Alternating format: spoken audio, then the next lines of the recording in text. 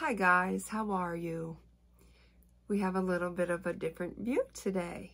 We are on the opposite spectrum of the Great Jelly Library. I am in the first half of the library. Partly because I wanted to film near the window because my ring light blew out last video. Hardy har har. So I'm making do. Now I wanted to do a book review about this book, Enough Already by Valerie Bertinelli. I have finished it, and although it's not your mainstream book, this book is so worthy. I don't generally give any books 5 stars because I feel like they really have to knock my socks off in order to do that. And let me tell you, this book knocked my socks off. This book floored me. It floored me in the sense of wisdom. Okay, so when we talk about wisdom, wisdom isn't from a 16-year-old. Sorry, guys, it's just not. Wisdom does not come from a 25-year-old. It doesn't. It doesn't come from a 37-year-old. Wisdom comes from a person of age. You literally have to earn that. It is not a gift that is bestowed upon us at any given age. It is, in fact, a gift that has to be earned. And boy, oh boy, do I feel like she has earned hers. I can relate to so many things in this book. It's just one profound thing after another.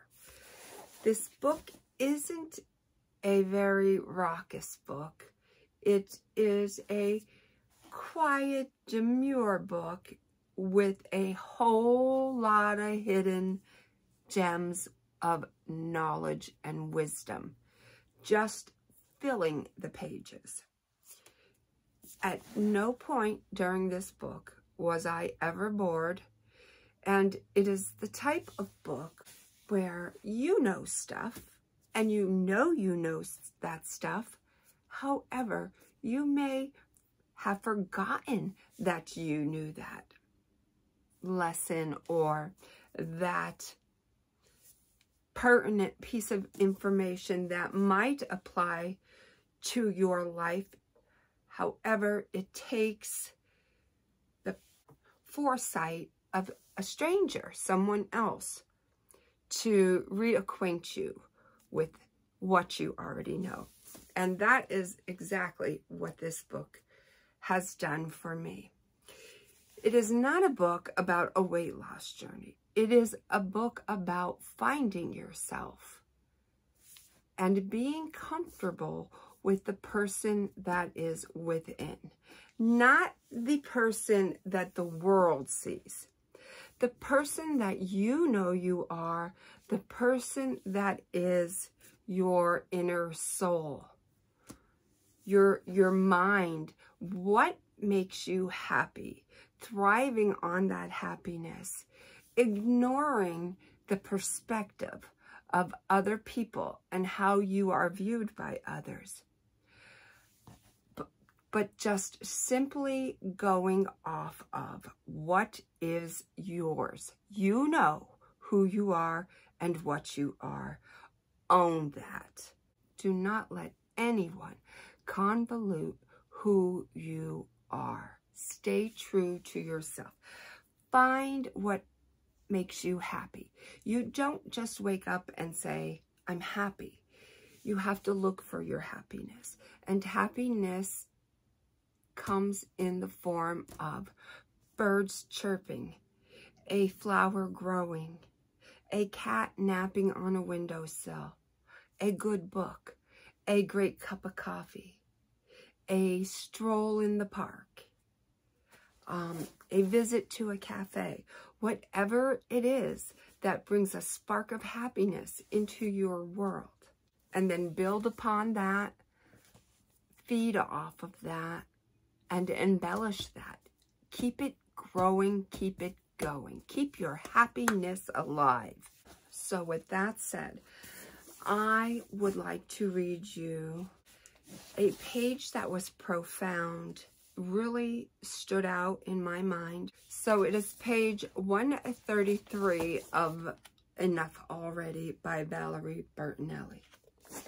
Years of dieting and cleansing and the like has left me hungry, and what I'm hungry for can't be found in the refrigerator or pantry. What I want is for my soul to be fed with compassion, forgiveness, gratitude, kindness, and love.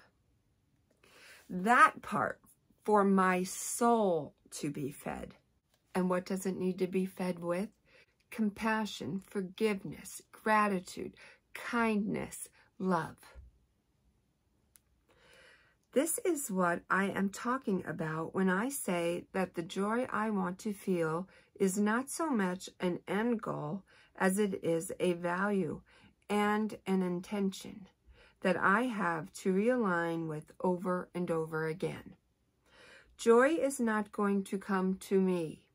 I have to intentionally pursue it every day.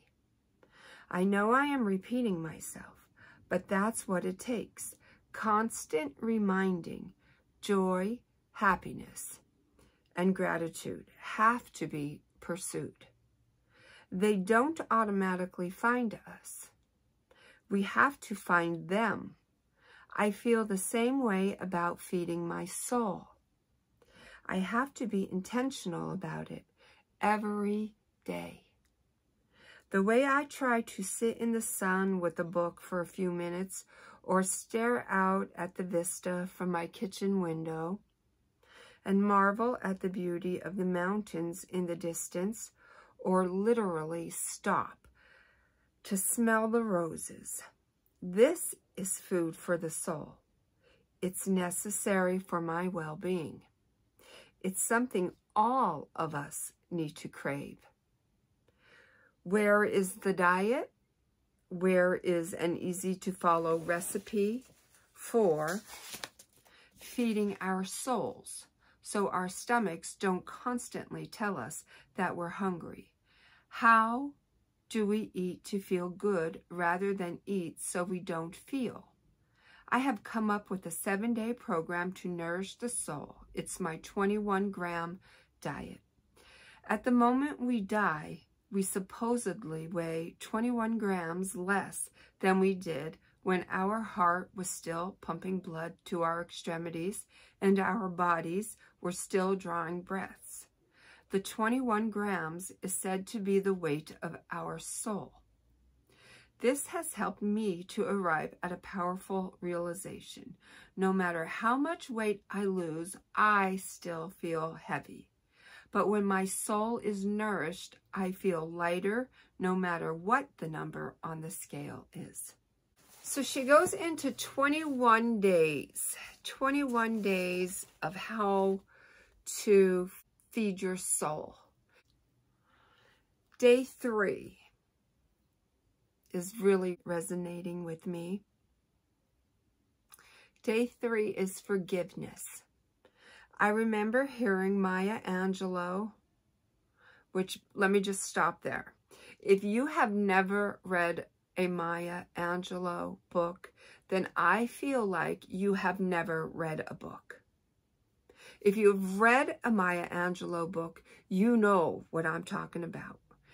If you have not, I strongly suggest you pick up one which will lead into another, Maya Angelou is one of the most brilliant human beings to ever walk the face of the earth.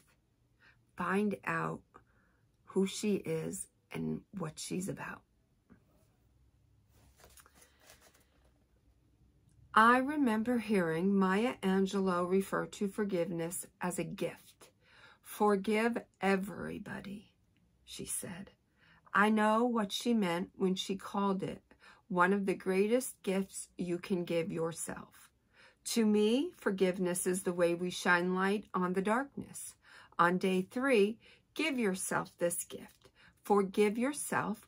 Allow yourself the grace of space. When you forgive, you free yourself from the anger, hurt, blame, foolishness, criticism, and stupidity that you carry around inside.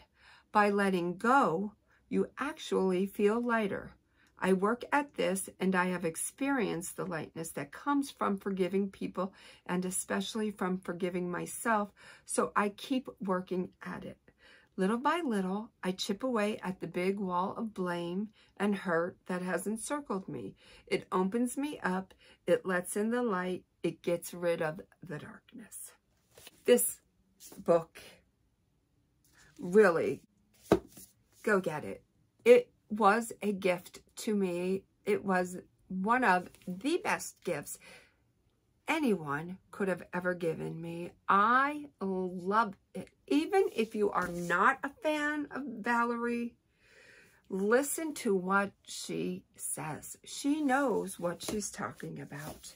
This is a delicious read. Delicious. Oh, and by the way, with the spoken word delicious, she does go about the business of giving you recipes throughout this whole entire book. So listen to me, friends. This book is going to help you on your journey of life. It is literally going to take a lost soul and place you on the map exactly where you belong, regardless of what anyone else thinks. It's not about them. It's about you, girlfriend. Go get this book. Fabulous. Thanks for watching. Stay tuned for future video content where I will be discussing Margaret Atwood's The Handmaid's Tale. Until then, stay healthy and well, and know that I love you.